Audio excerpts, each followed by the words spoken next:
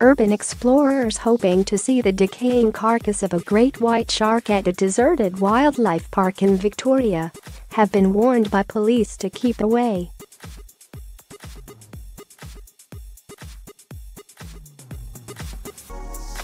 The shark was discovered floating in a tank of formaldehyde at the creepy derelict wildlife park in Bass in the state's east.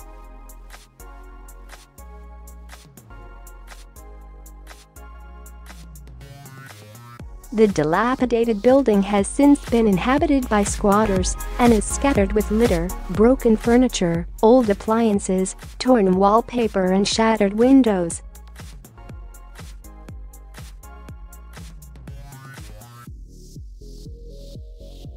Inside a pitch-black shed is the dead 5-meter great white shark suspended in a green-tinted tank of formaldehyde, a chemical used to preserve dead bodies.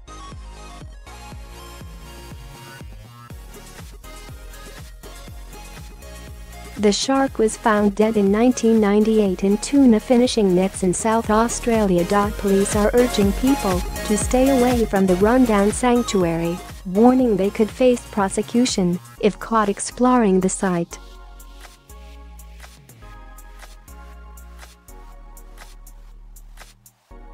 Please keep away, I watch Bass Coast Police Service area posted on Facebook. We understand that numerous members of the public are attending the site to visit the shark.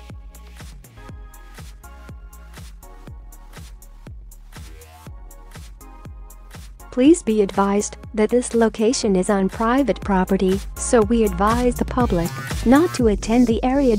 While you run the risk of being charged with trespassing offenses.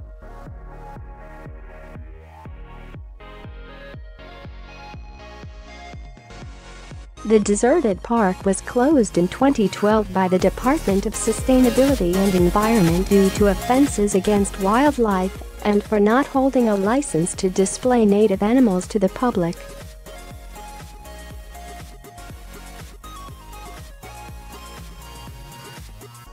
The operator was unable to obtain a license to run the premises, was evicted and surrendered all the wildlife to the RSPCA and the Department of Sustainability.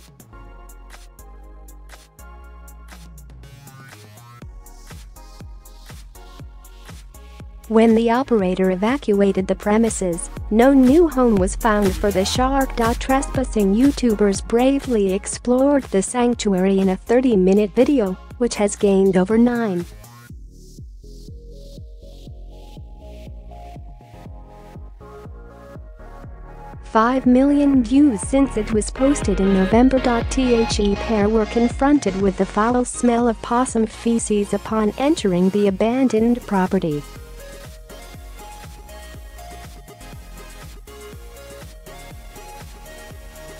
They stumbled upon the tank filled with murky green water and were stunned when they realized the mysterious shark was floating inside.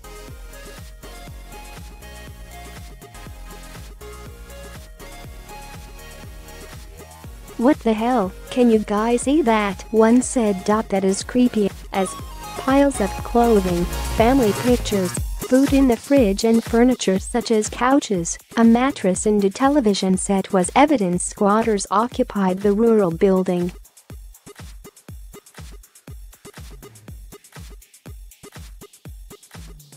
Expired half-empty bottles of milk were found dated back to April 2016 as well as a shopping catalog from 2015.